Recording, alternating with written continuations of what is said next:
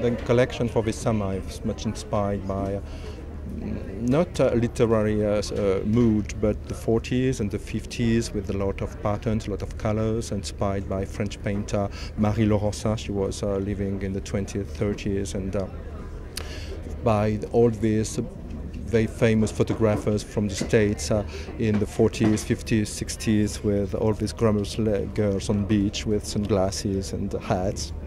And it's mainly something which is supposed to say it's Lacroix.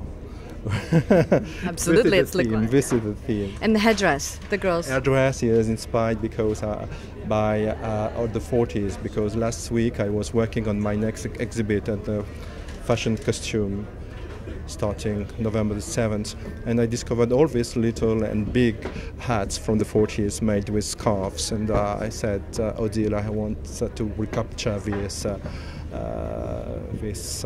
elegance.